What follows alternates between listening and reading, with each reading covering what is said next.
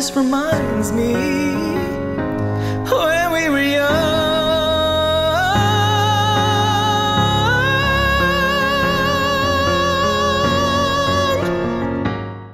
Hey, what's going on, everyone? I am Mike Bryant, a approach instructor.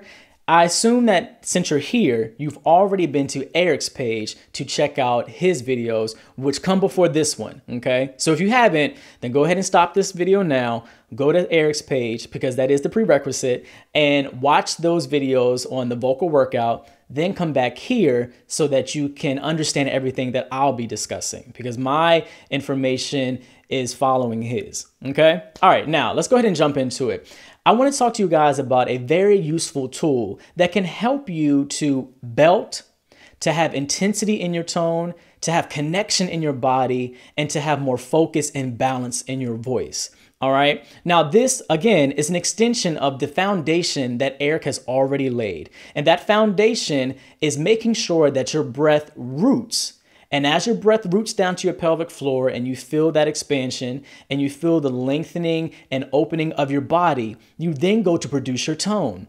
And when you produce your tone, you have a felt sense of suspension and openness at your rib cage that then allows you to have a full, resonant, healthy voice.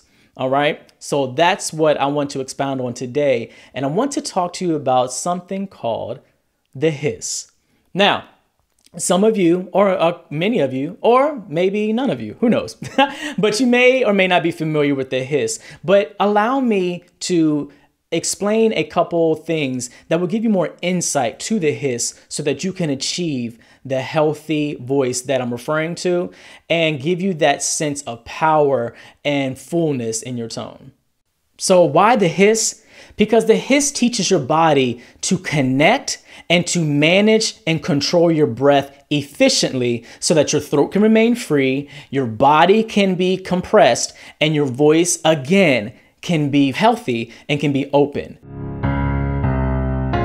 Everybody loves the things you do, from the way you talk to the way you move. Now, let's talk about the coordination of the hiss. So let's just jump into it. If you're sitting, I would prefer you to stand. You can stay seated if you like, but if you can stand, that'll be perfect. And what I want you to do, just stand there with your feet about shoulder width apart. Just let your body relax. And let's first start off with the root. And I have to mention this again. The coordination cannot be done without rooting the breath first. You must breathe into your pelvis first, and then you hiss. All right. So I just want to re-emphasize that. And again, if you watch Eric first in his videos, that is what he expounds on. Okay. So let's just go ahead and warm up with that. Let's take a breath in, feel the pelvis expand, feel the lengthening of your body, openness, and then just let the breath go. Don't hold your breath. So just hiss. We're about to get to that. Just root down, feel the lengthening and the opening, and then just let the breath go. So let's do that a couple times. I'm kind of going to be talking as you guys do it. So you keep going. I'll keep instructing. So take a breath in. Feel the pelvis. Feel the lengthening of the body. Feel your ribcage open and let your breath go. Let's do that one more time. Take a breath in. Feel the lengthening and the opening. Let the breath go. And I want you to do that for a couple of minutes to get that energy moving, okay? And as Eric explained in his video, the first couple of minutes, when you let the breath go, the body will kind of deflate. But after that, I then want you to let the breath go, but keep a sense of suspension and openness at your rib cage, okay? And you're also going to feel your abdomen moving in. So let's get into that part now. I want you to root again. And then I want you to allow the breath to leave your body through a hiss sound like this.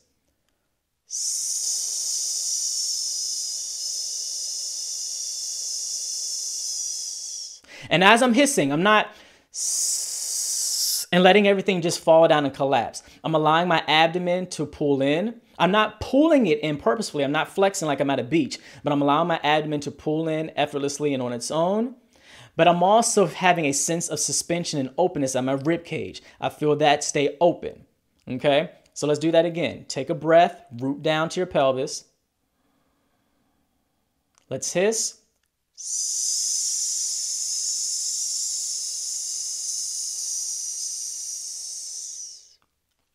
All right, let's do that again. Take a breath down to your balls, as Eric mentioned in his video.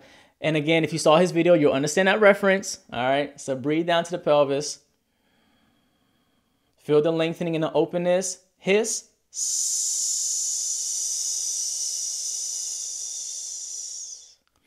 Now, after you do that a couple of times, then you're ready to take it to the last step. And this is what is going to lead you in to belting and having a powerful voice, especially in the upper range. I was so scared to face my fears, 'cause nobody told me that you'd be here. And I swear you moved overseas. So in the song that I sang,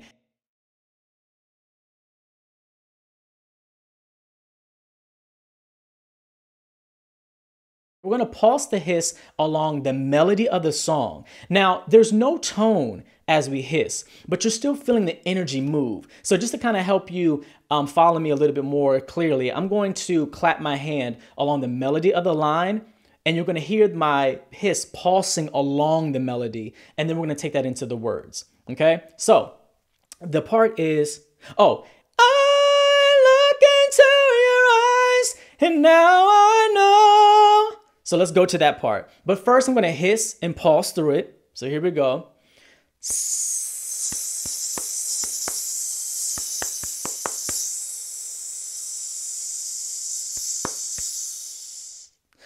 And I just take it until I ran out of breath. I'm going to do it one more time, and then I'm going to sing it for you.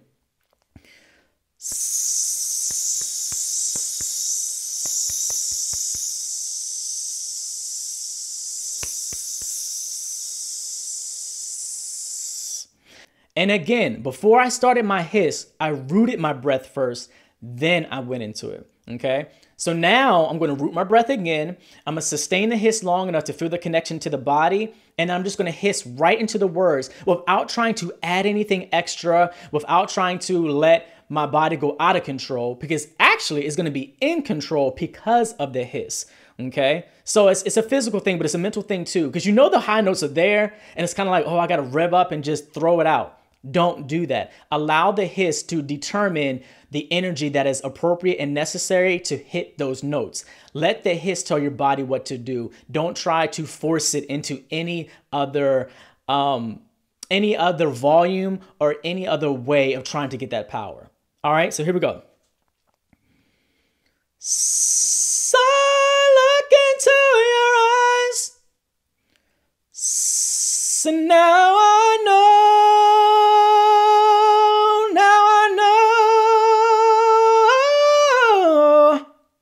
And I just go straight through it. All right, I'm gonna do it again.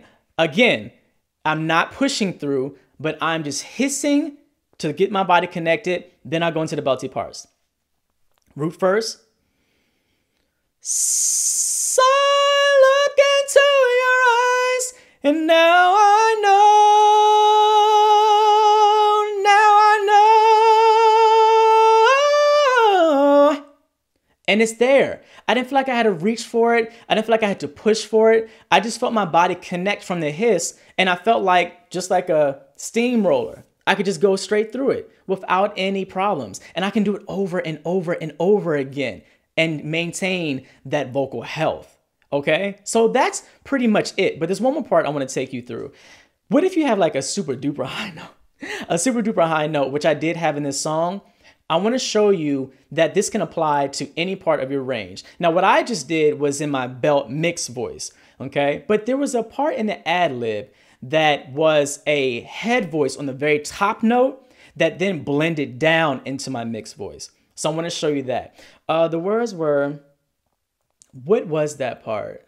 If somebody loves you, okay? So let me hiss through it first. All right, I'm doing it again. I'm gonna root first, as I just did.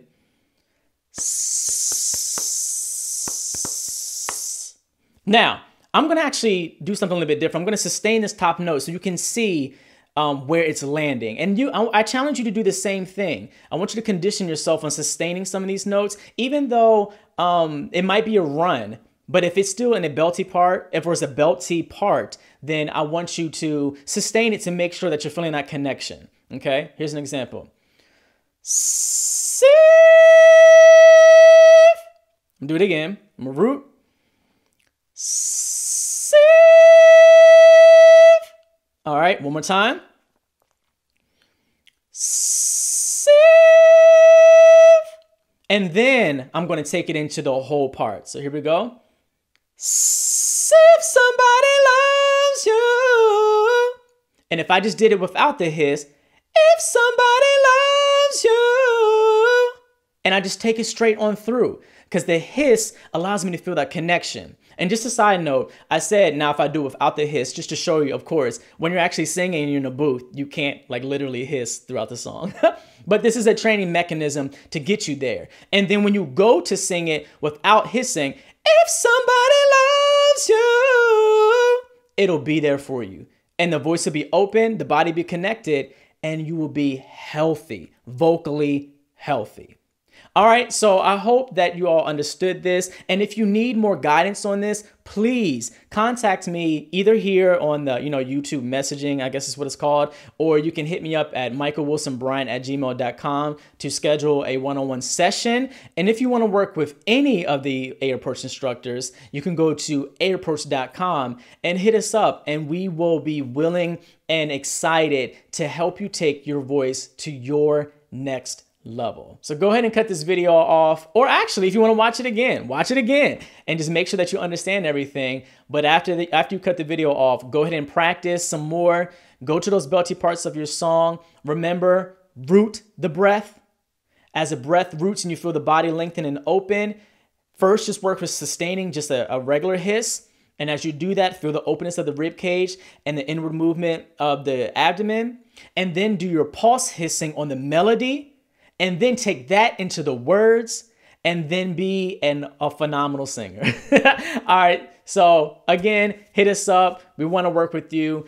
And until next time, see you guys later. Everybody loves the things you do, from the way you talk to the way you move. Everybody here is watching you, 'cause you feel like home. You're like a dream come true.